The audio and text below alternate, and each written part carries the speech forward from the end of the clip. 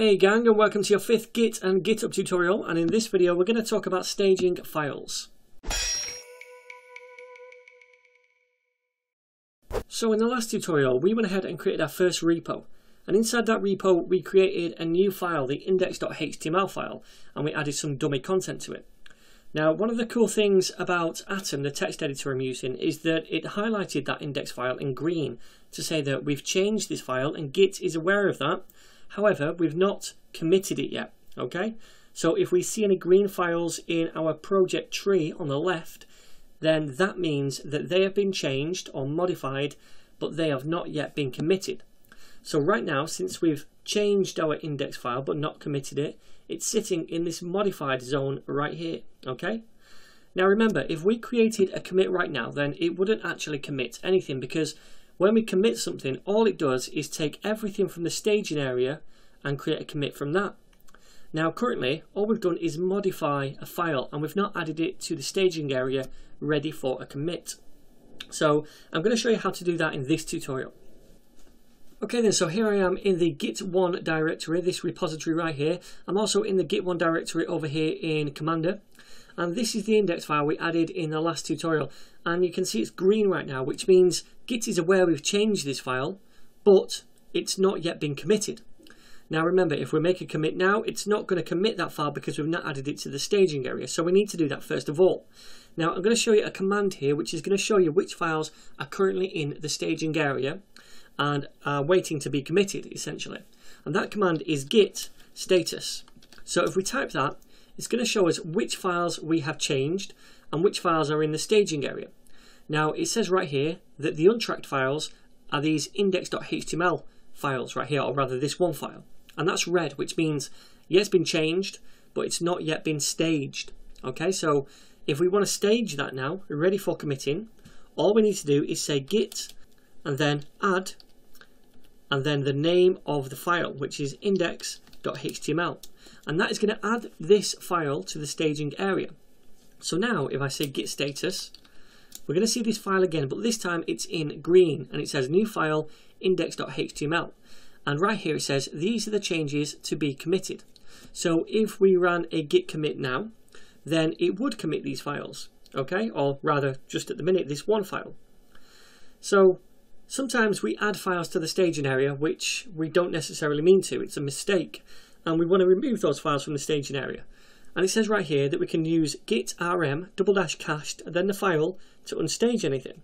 So I can say, if I want to remove the index file from the staging area, I can say git rm --cached and then index.html. And now if I say git status again, we can see that that index file has been removed from the staging area. Okay? So this is all well and good. We know how to add files now to the staging area, but just imagine we have a large project and we change maybe 10 or 20 different files. Now to go through and say git add and then every single file separately is going to take a long time. We don't want to do that. And there's a shortcut. If we change say 20 files and we want to add them all to the staging area, we can just say git add dot, and that's going to add everything to the staging area. And to demonstrate this, what I'm going to do is just create a new file over here. I'm going to right click and call this file styles.css. So now we have this file as well. I'll just do a simple rule, body, and then background is going to be red. Okay, so now if I save this, we've got two files right here which we've changed, and they're both green, which means they're changed but they're not committed. If I say git status, we can see that both of these files are changed, but they've not been added to the staging area. So we can add them to the staging area both at the same time by saying git add dot to say we want to add every single modified file to the staging area. And then if we say git status, it's going to come back and say these two are both now in the staging area. So they're both ready to be committed. Okay, so now if we do a commit, it's going to take both of these, take a snapshot of the current state of both of these files and add them to the new commit. Alright, so you might be thinking, well, what on earth is the point of having a git staging area? Why don't we just commit straight away? We make our changes, make a commit, make our changes, make a commit, without ever having to add things to this staging area. Well, first of all, it's an extra blanket of security. So if we're making changes, we're not just committing them straight away too hastily. We have to explicitly add them to this staging area. And by adding them to this staging area, it allows us to review our changes before we make that commit. Okay? Because committing is not something we should just be doing all over the show. We should be committing in logical points after developing certain features of our website or application. Okay, makes sense? So another reason is that we can split our work up into separate commits. Now, imagine I'm managing a website and there's 2 bugs on it. And I want to kind of fix both bugs at the same time. So I change 2 files, right? One for each bug.